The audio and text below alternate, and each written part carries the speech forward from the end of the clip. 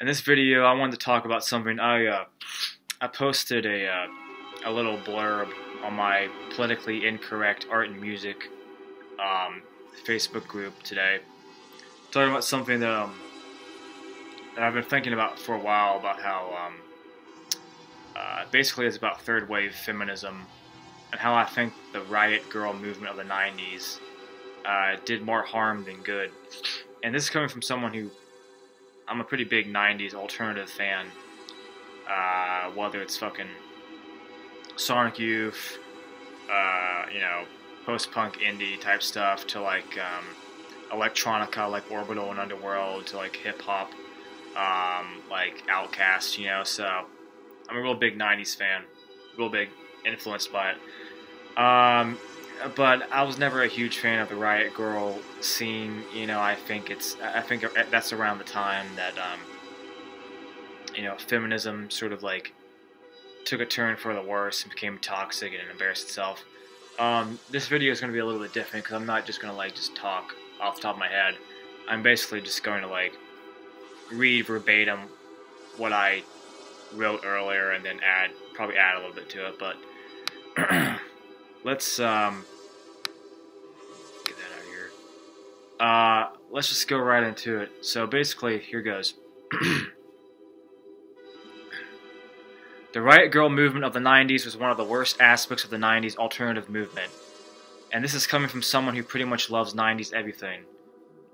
It partially labeled itself as a movement to bring to light the marginalized voices of lesbians and women of color, but second-wave feminism already supported these voices.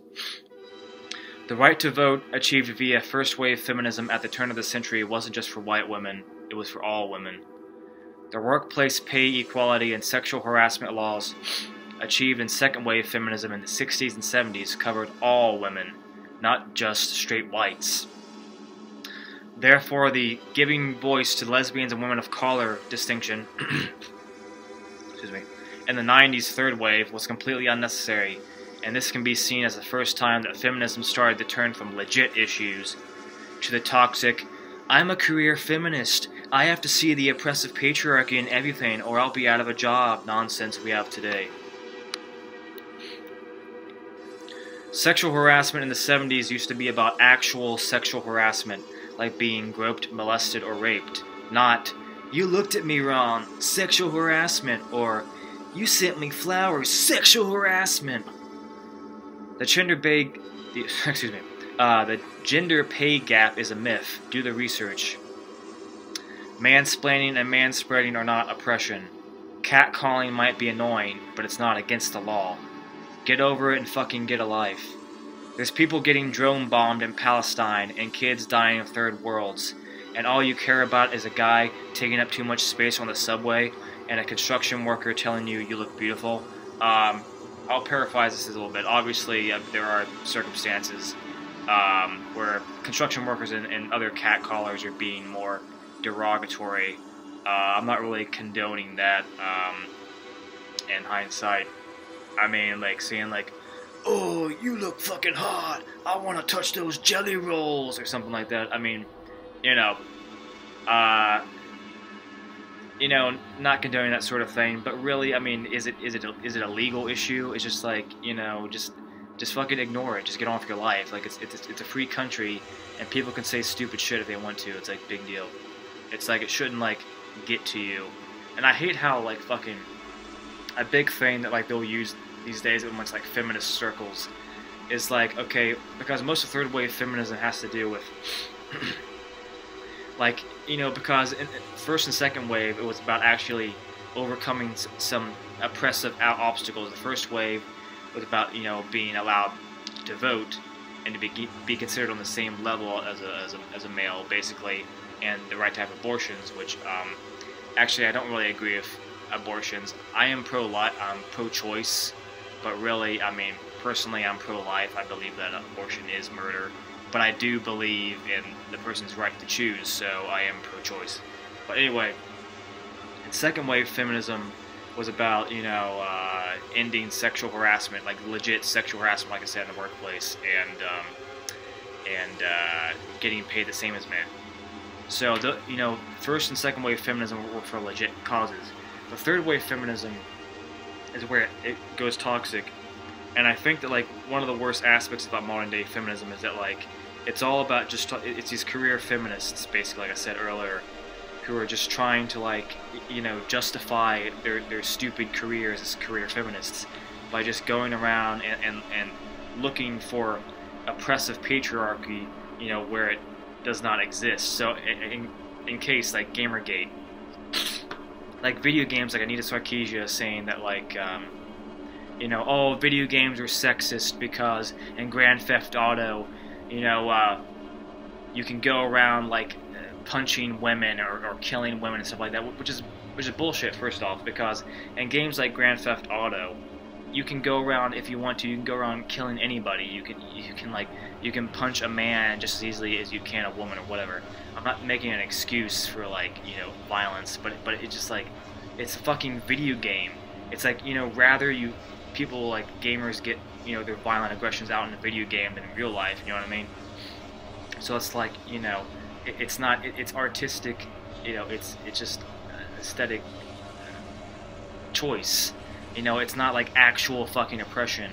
It's not like they're actually like these women are actually being punched in like real life, and it's like but they'll make the excuse like, oh well, it's oppressing me psychologically, it's oppressing me mentally and emotionally. Well then don't fucking look at it.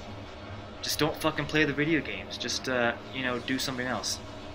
Oh hey, I just wanted to add a interjection to the video I just made, talking about another issue about Gamergate that like people like Anita Sarkeesian were complaining about, was that supposedly they were being like sexually objectified in a video game like that has any fucking relevance to anything, because it's a fucking free country, because it's someone's artistic creation, it's not like your women are being literally like objectified, like, or like literally being oppressed. It's like it's someone's fucking creative work. They're free to fucking create and say what they want, or they used to be. You know what I mean? And so like, or people, feminists objecting to like Lara Croft looking kind of scantily clad when she's not that bad, honestly. Like, oh, you can see her legs and her bare belly. Like, oh, fucking shock horror. But it's just like I said, it's a free country, artists are allowed to say whatever the fuck they want. It used to be about free speech and free creation and whatever, you know what I mean? And it's like if a video game developer wants to develop a video game in which the main character is a completely naked woman, with her breasts hanging out like an Amazon woman, who goes around, the whole point of the video game is that she goes around, finding other naked women and fucking them up the ass, with like a strap on. That's the video game developer's choice. They have the right to do that, and you have the right to like not like it and object to it, but that's where it ends. You don't have the fucking right to like take it to a legal level and say like, this is something horrible and needs to be fucking stopped, because it's a fucking free country, okay? It's a fucking free country, bitch. Anyway, got a little off subject here, but getting back, where did I leave off? Okay, so there's people getting drone bombed in Palestine and kids dying in third world, and all you care about is a guy taking up too much space on the subway and a construction worker telling you look beautiful. Last I checked, women take up a lot of space on the subway with their big purses, and getting compliments on one's appearance used to be a positive thing. Who gives a fucking shit? Get over yourselves. If men were getting catcalled by women, we wouldn't give two fucks. We'd probably just laugh about it. And honestly, partially because, men will fuck anything that fucking moves, so it's like, you could probably do that for, 2-3 centuries straight of just, of men being catcalled by women, and we would never fucking give a shit. I guess that's just a fundamental difference between men and women. But it's but I understand, women are different, and it can be annoying being catcalled, but just fucking get over it, man. Just laugh it off. Fucking get on with your lives. If you're gonna sit around and complain about So I've got allergies today. If you're gonna sit around and complain about something as petty as like you got catcalled, it's like you've got no fucking life. Okay, get back on it. By the way, second wavers made a big deal out of smashing the patriarchy by burning their bras. That was like the 70s equivalent of nude protests today. No one gives a shit if you wear a bra or are going nude. It's not smashing anything. But at least second wave feminism fought for the rational things I outlined earlier.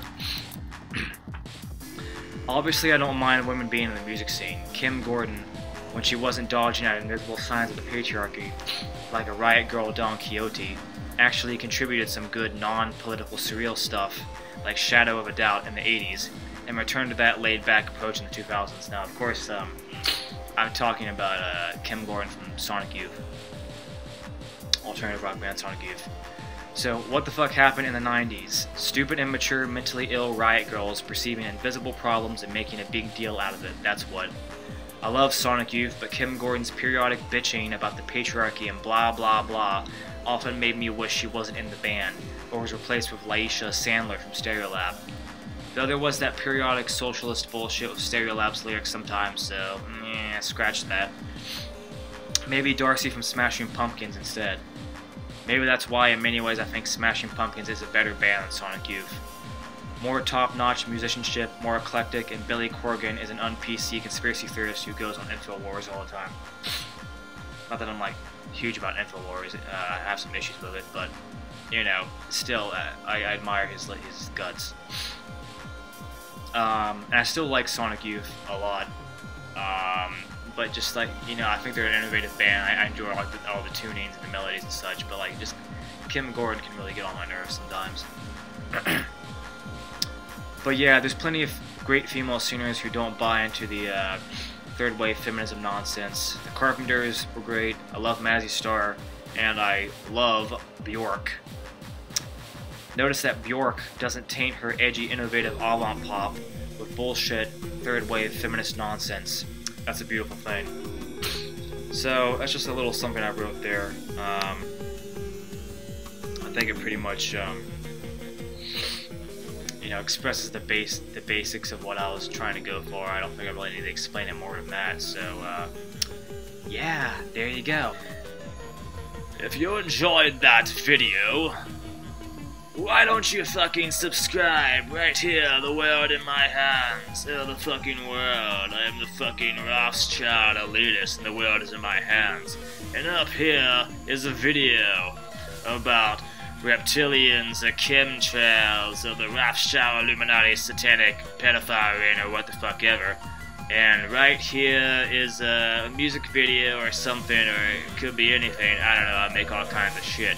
Blah blah blah blah blah, that's all folks.